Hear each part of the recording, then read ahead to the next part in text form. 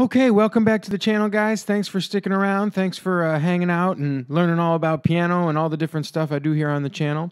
My name's Dustin Beck. I'm going to do tutorials. I do cover songs. I do my own original material. All my music-related stuff is on this channel, and I thank you for checking it out. Today, we're going to work on the Tom Waits song, Jockey Full of Bourbon. We're going to do the solo today and show you how that solo goes. So here's what we're going to be playing. Let's see. It starts like this.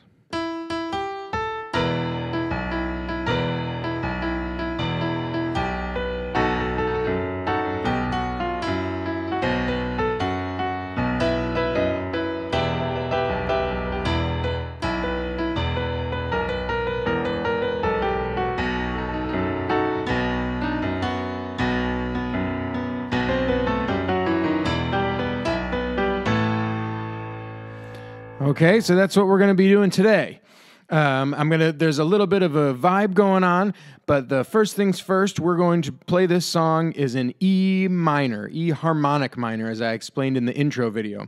So we got E, F sharp, G, A, B, C, and a D sharp, and an E. And mostly that D sharp is there because when you go to this 5 chord, you want to have that D sharp instead of the natural minor, D natural.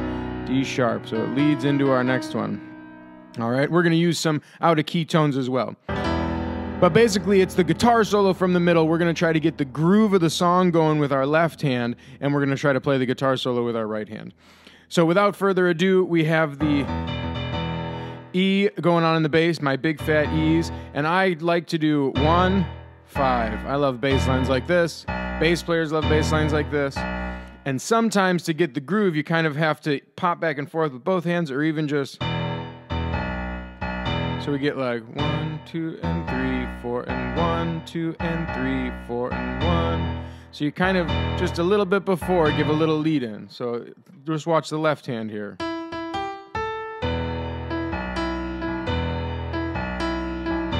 So see, I got just a little bit of a lead in, and all we're going to do is E and B over here, and when we go to the B chord, we're going to go B and F sharp. And we're going to go back to the E. So those are really the only 2 chords we're going to use for this. We're going to end on an A because that's where the chorus comes in, but really for the whole solo, that's it. So for this one, we're going to start on this E up here, and it's a pickup or a lead in. I usually say pickup. So the first beat of the solo, we're going to have a B and an E. So we're going to go E, E, G, A, B. And that's really where beat 1 comes in. So everything before that is the previous measure. So we go 1, 2, 3, bum, ba, 4, and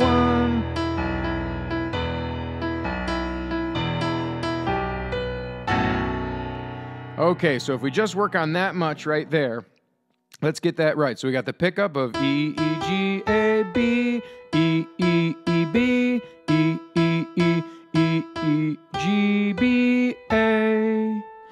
Right? So we're really just bouncing back and forth between E and B. I think you got that. And the rhythm is really more felt than I could say it perfectly. So you just kind of get the vibe, and it's the trickiest part is getting the hands together. But the left hand is just keeping it steady, just like this. So you just keep that going.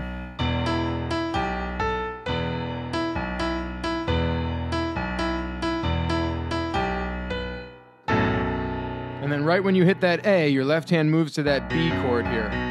So the chord changes and you hit that flat 7, and I like to roll it like that.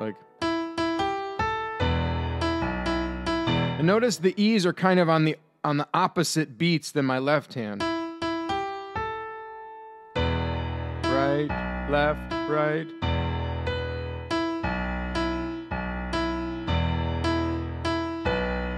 You see what I'm saying? It's kind of, there's a little interplay there.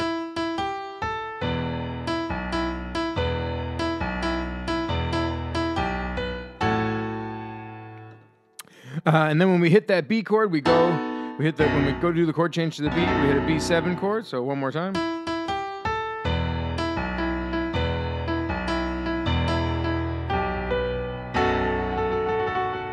And then we do a little bit from the intro that we learned. We start on the G right here and walk it chromatically down.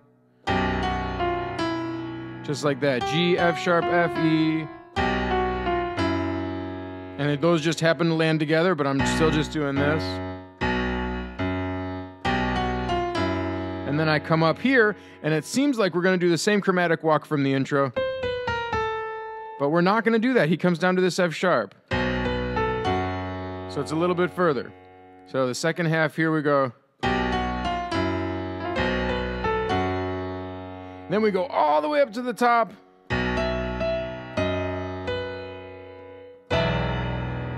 Right? And then that's the end of that bit, back on the E chord. So that part we're on the B chord. Chromatic walk down from G. Chromatic walk down from little walk down from C, different than the chromatic. And then all the way up to the E, still on the B though. Use that half step, fifth. And when I do that, sometimes I'll put in a couple extra notes. I'll either do the fourth there of the top of an E minor chord, or maybe I'll do it the whole time to give it a nice full. Something like that. But you want to get the sense of this for sure. That's the melody you're looking for. And then, so that's kind of the first half. So let's go over the first half one more time. Starts like this. Pick up. The off rhythms. Walk it up to the 7. Chromatic walk down. That's the first half. Now, once I get here, I like to slide down, give a little glissando. It's hard to, you're faking the guitar kind of, but you slide down, and then you go back to those E and Bs that we were using before, and you give a same funky rhythm. Well, a different rhythm, but once again, a funky rhythm. So here we go.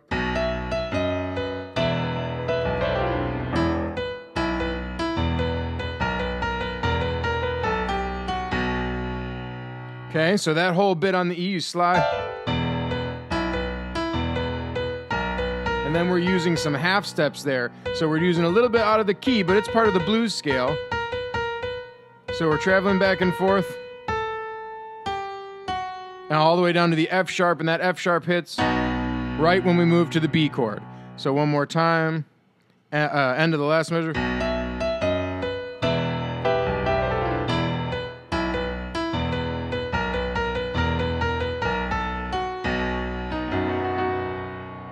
Right? And then we now I have my B chord outlined right there. We're going to arpeggiate up. I'm going to do a little bit of the flat 3 to the 3 just to simulate the guitar that he does.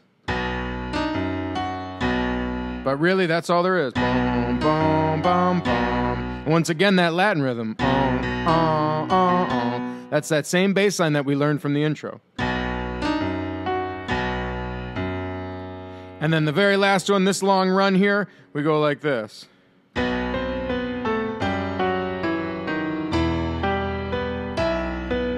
And then we come to the A minor chord to start the chorus again. Okay, so far from here, I'll go over that long run. 1 second, here we go.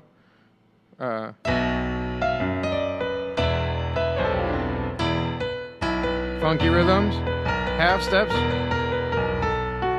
to the B chord, Latin rhythm, walk up.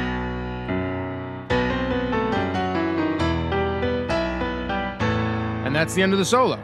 So the last thing we want to do is that big long run. And really what you're doing is you're kind of running that E minor chromatic scale. But you're going to start on this 5 here. So I'm doing it in octaves. Anyway, let's start with the B. So the last beat of when you're still on the B chord, we start with a B.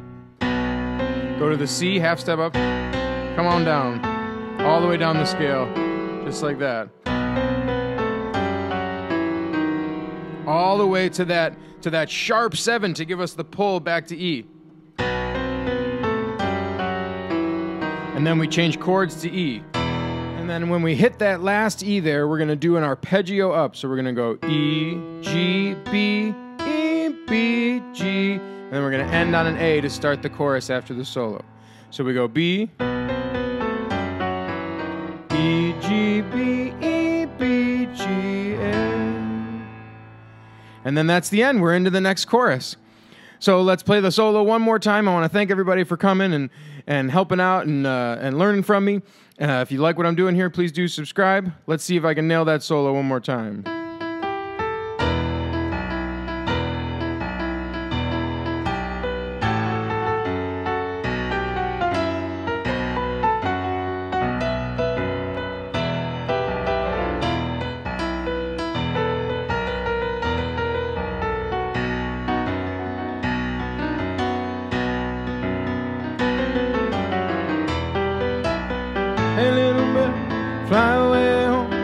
house is on fire, children are alone. Hey little bird, fly away home. House is on fire, children are alone.